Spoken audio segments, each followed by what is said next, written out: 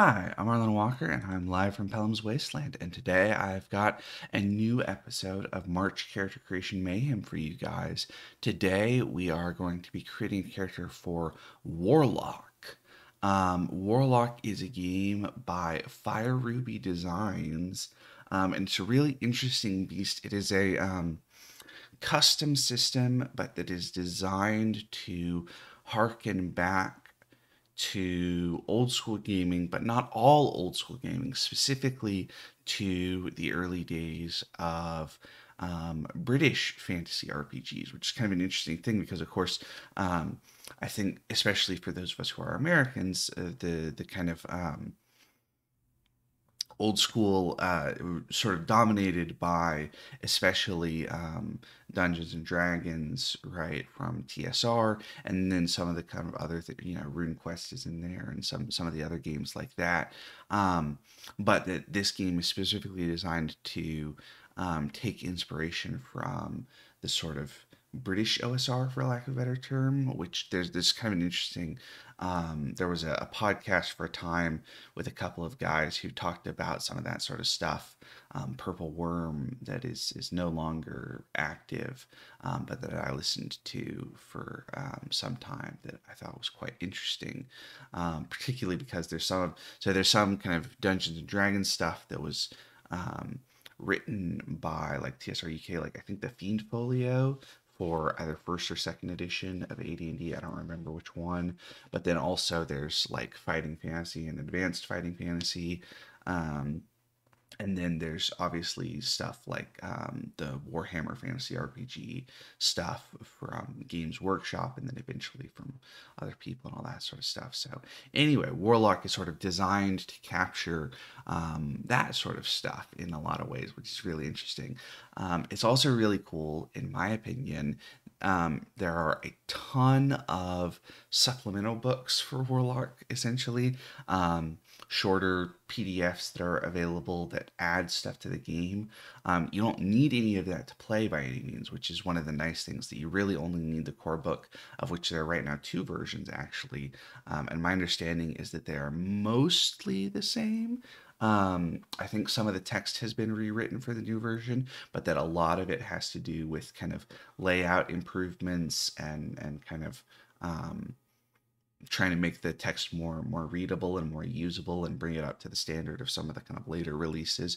But that's the Traitor's edition, which is what I'm going to be using. That's the PDF that I've got open on the second monitor to build the character. But the mechanics apparently are still all the same, and they when Fire Ruby released the Traders Edition, in their the release information, they basically said, yeah, the mechanics are all still the same. If you have the original, you can totally use that with any of the new stuff. But if you want to get the new one, obviously this is a way to both support the company and also experience the new content. So that's pretty cool. The system is neat because one of the kind of cool elements of it, so task resolution uses d20s, and what you do is you roll a d20 plus your relevant skill modifier, and try to get a 20 or higher. So having a higher skill is better. But skills do not get that high that quickly, so it can take a little while to get particularly capable. And then opposed checks are a little different because it's two characters will roll a d20 plus their skill, and then sometimes there will be modifiers based on who is the kind of active character. That's how they handle combat, because one of the really cool things is that in melee combat, getting into melee combat is a dangerous thing, right? As a sort of there's an element of realism there, obviously, that getting into melee combat is dangerous, right? When you're close enough to hit somebody with your sword, it's probably close enough for them to hit you with their sword, right? That sort of thing. So what they do is that it's an opposed test, but the whoever's turn it is, whoever has initiative gets a bonus to their roll, so they have better odds of winning the opposed contest, but whoever wins the opposed contest is the one who does damage with their weapon in melee combat, which is cool. It's a little bit like the way that another game that I really like works, which is Jackals. Jackals does something kind of similar with opposed combat checks, and whoever wins is the one who does damage. That which is kind of a cool way to make capable characters, both player characters and NPCs, feel so capable, right? That you have these characters that are able to dish out some serious damage even when it's not their turn, that sort of thing. So this is a really cool thing. But I am totally rambling at this point, so let's go to the Roll20 and take a look at the game. This is the Warlock character sheet, which I think is fairly new because I remember checking fairly recently and not seeing a Warlock character sheet, although it could be that I just missed it because I didn't pay close enough attention. That's entirely possible, knowing me. But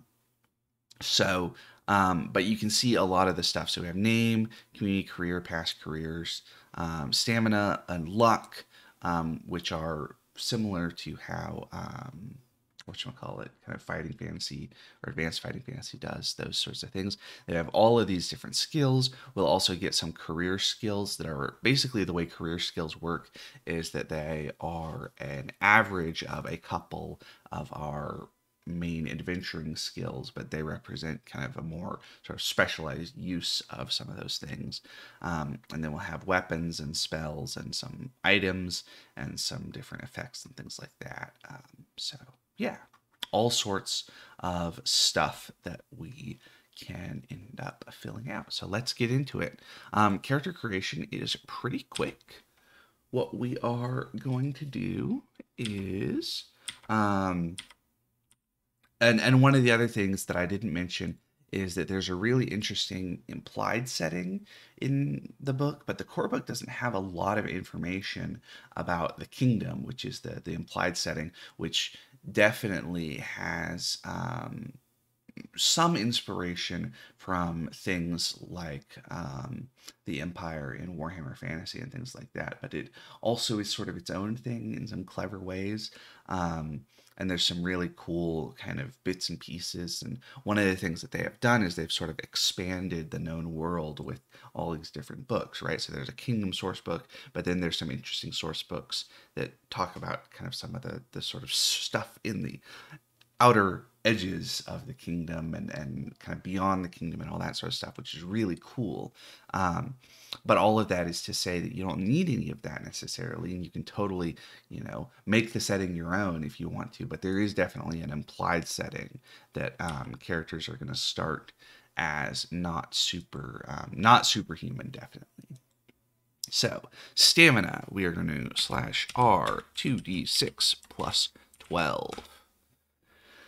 That's not great, but that's okay. That is stamina base is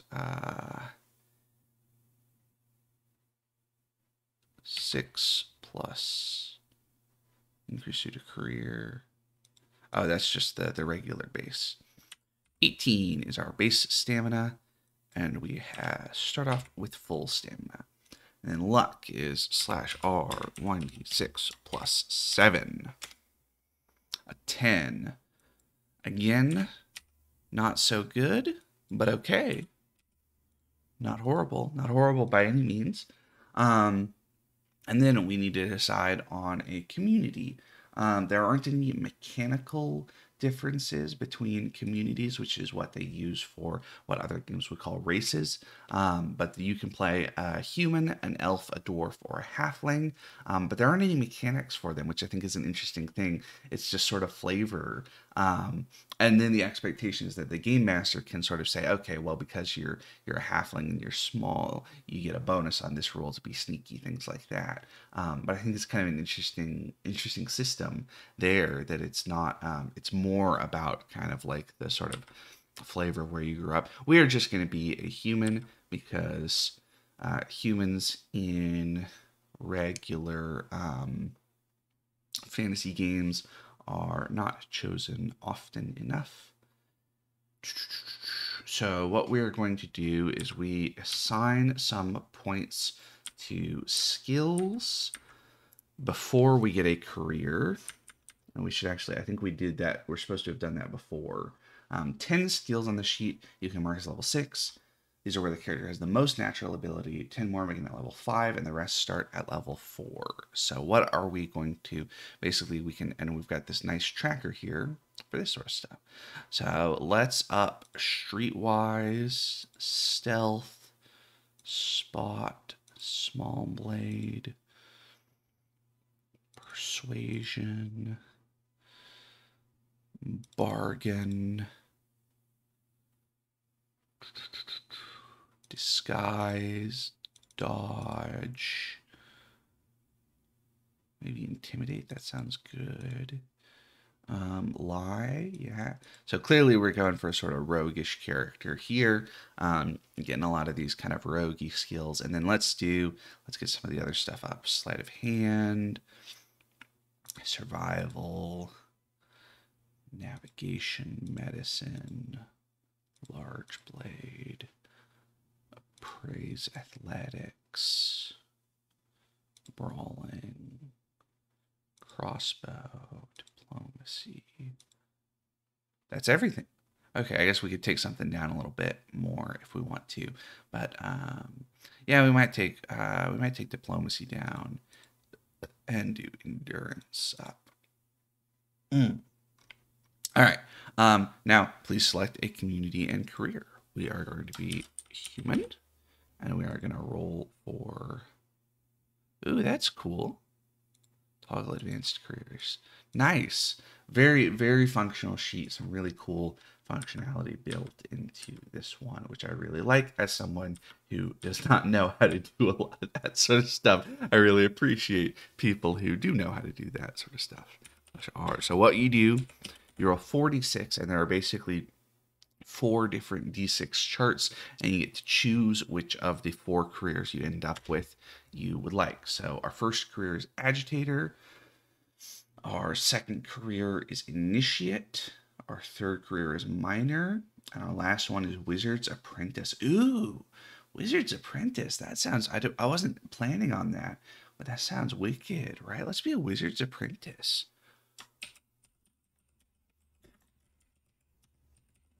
I think that Wizard's Apprentice might be the only real caster on this entire list. Let me look through and see, but I think you have to roll a 6 on your last D6 to get. You obviously have to roll a 6 on your last D6 to get Wizard's Apprentice, and I think that's the only real caster career by default. Yeah, it looks like it. I guess the Initiate might. I don't remember if there's clerical magic. I don't think there really is, but yeah, Wizard's Apprentice. So skills, we get yeah, we've selected a community and a career, and we need to do, so we get command, we get persuasion, we get history, we get language, and we get incantation as our career stuff. And we get some, let's see if we can turn off the,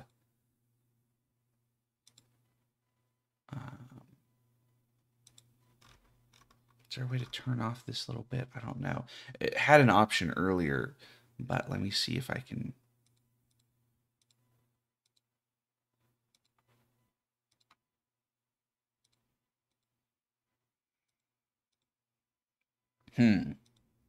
I don't know. Doesn't seem to be able to turn this off. Maybe I'll have to go into the settings and see what. It's probably somewhere under attributes and abilities. I'm not gonna worry about it right now. We'll see. All right. What do we need? We need 2d6 for some background stuff. So we have 6 and 6. So from the passes of the Ragtop mountains, as well as learn nothing so far. All right, and then we need to put some points into some of these skills. So we are going to, you can put, what, 10 points across all of these skills based on your career.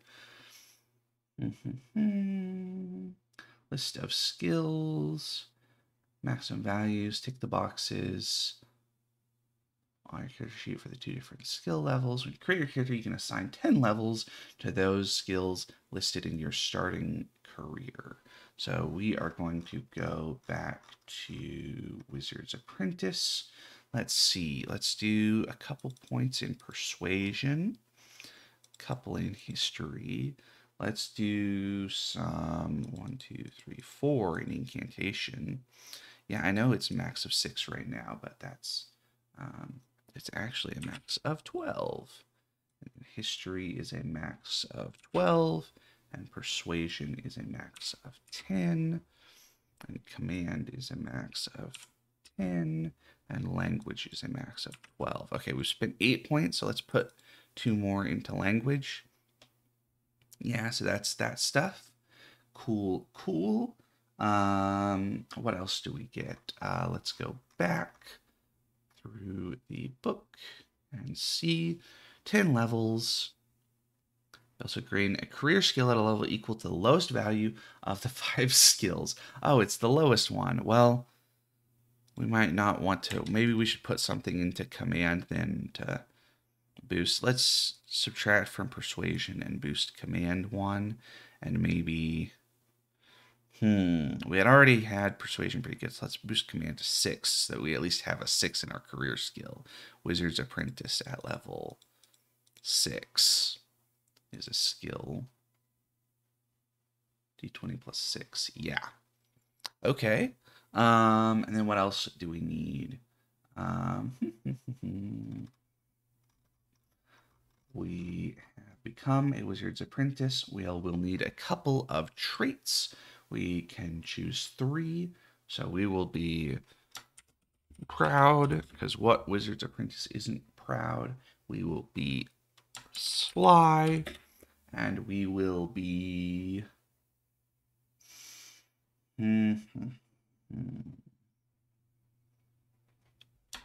moody for our 3 traits. And then we also get some other stuff, equipment. Coins come in 3 types: pennies, silver, and gold. And they're just 10 to 10 to 10. Start out with silver.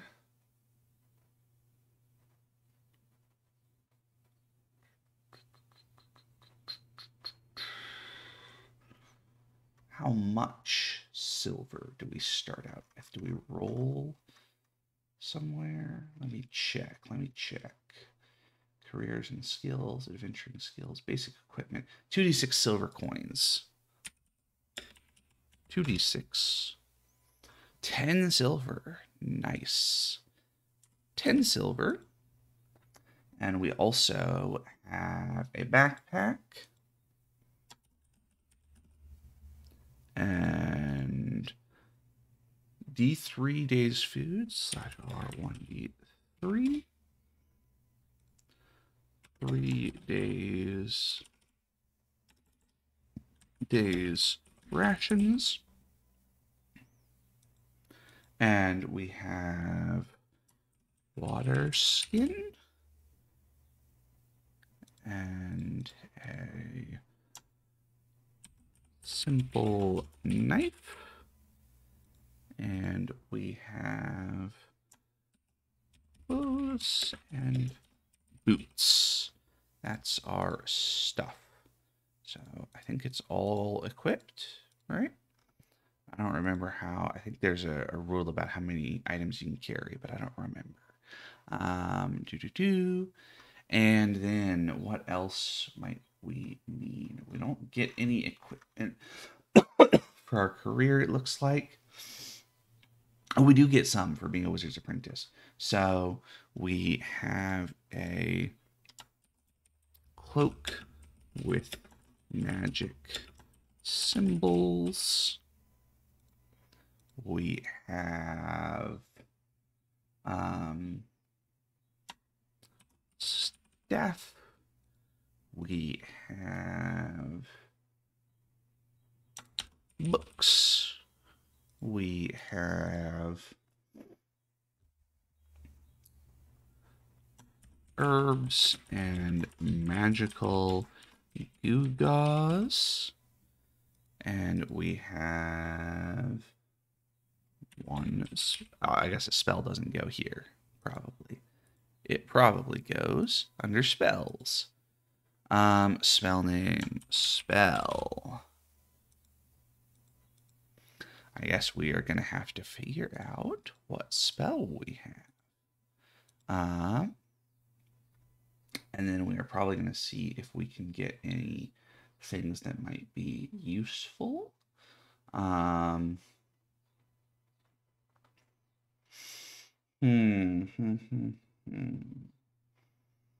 Metal hand weapon for 2d6 silver. We might want to get that because I don't think we want to.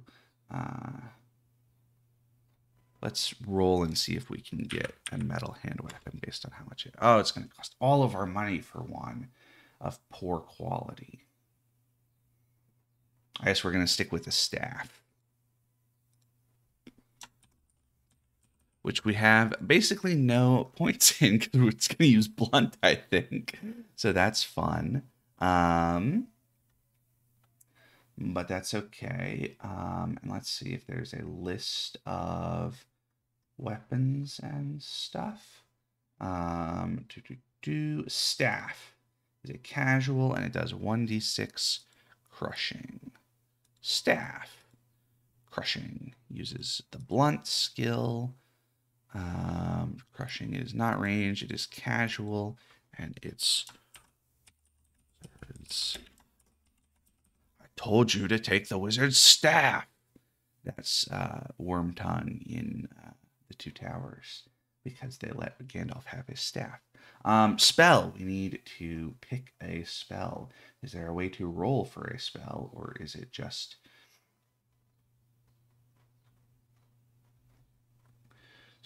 gain any of these as their starting spell rolling randomly? I thought we got to choose, but let's roll. /R 2d6. A 3 and a 1. A feather. What does feather do? Feather. It's Featherfall. Fun. Let's roll one more time to see what else we could get, because I think I'm going to say that since it said we could choose, that we're going to roll a couple times. Unlock. That sounds dope for a sort of sneaky rogue type.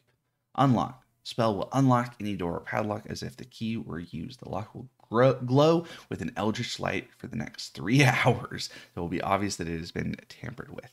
All right.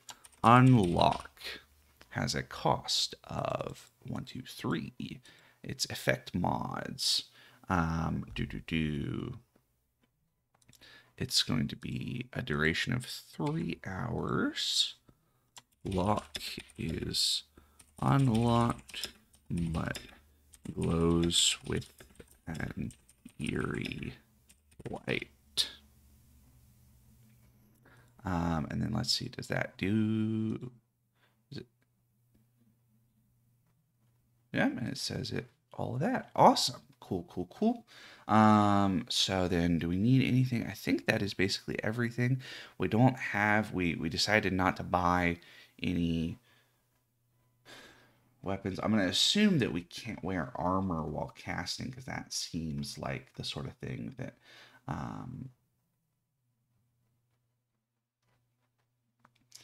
casting spells in combat, fighting and keeping spells, magic, stamina cost. So the stamina cost. Rolls a 1, finding and keeping. I don't see anything about not wearing armor while casting, in which case we might want to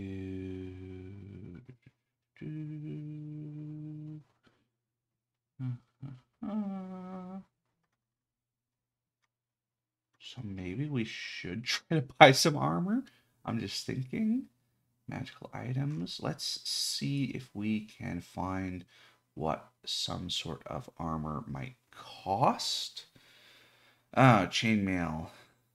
It's like 2d6 gold. We're not going to be able to afford that. What about, is there like leather armor maybe? Well-made clothing, thieves' tools, caltrops, crossbow. Actually, a crossbow might be useful to get, since we have some skill with crossbow and we're not going to want to necessarily get in close without any good armor. Ammo,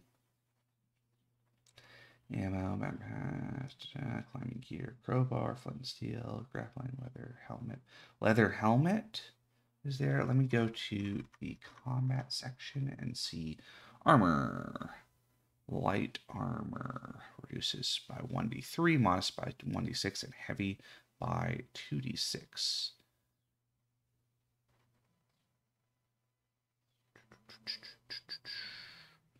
Light armor. So I think we will be able to buy, let's say for 1d6 silver, we'll be able to buy some light armor /R1d6. Apparently we're buying the expensive light armor.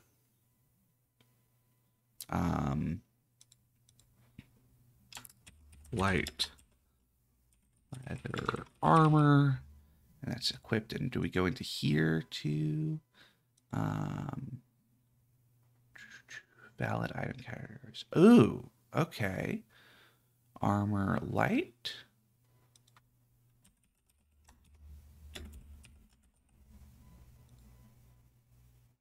Whoa, that is cool. And look at the examples. Extremely big magic sword. That sounds dope. All right, so our light armor. Yeah, light leather armor gives us a 1d3. Excellent, excellent. And then I think we are just about done with this character. I don't know how much spell stuff is gonna. Oh, crossbow. Let's see if we can afford it, because it's a 1d6. Nope, we cannot even afford a crossbow because we only have 10 silver, and that crossbow that we found is going to cost 6 silver. So yeah, that's the end of, we should have a name for this character, surely. Surely we should have a name, and it should be some ridiculous wizard name. It's not going to be, what could be a ridiculous wizard name? Something that sounds, surely an assumed name, right? A wizard should have, like, maybe they didn't grow up, their parents didn't name them a ridiculous wizard name, but that when they became a wizard, they assumed their ridiculous wizard name. Something like a Roman emperor or something. Let's call, whoops, that's not what I meant to do. Sorry, guys. I switched over. I accidentally loaded up OBS. I had an OBS as the active window and therefore switched to the wrong scene. Sorry about that. Aurelian Mighty is our wizard. He's called Aurelian the Mighty, which is totally ridiculous right now because his best skill is an 8 incantation, so he can't even cast spells that consistently, but that's his thing. He's Aurelian the Mighty, and he is super mighty and all that sort of stuff.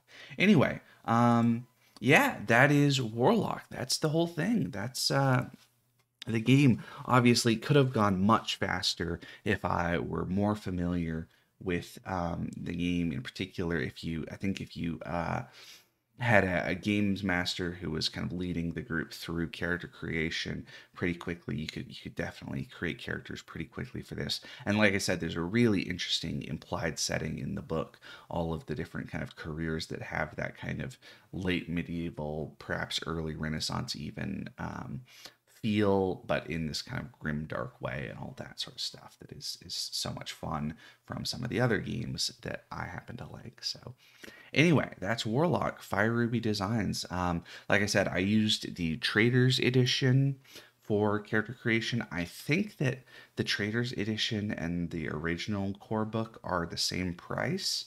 That's part of what I remember, that you might as well get the new one. but I don't remember that for certain. If you have already gotten the original one, then you don't necessarily need the Traitors Edition. But if you are going to just sort of hop into this game, you can totally do the Traitors Edition and all that sort of stuff. So anyway, that's Warlock. So I hope you guys have enjoyed. Hope you guys are continuing to enjoy March Character Creation Mayhem and all the different games that we're looking at. I've been Arlen Walker. I've been live from Helen's Wasteland, and I will see you next time. Take care, everybody.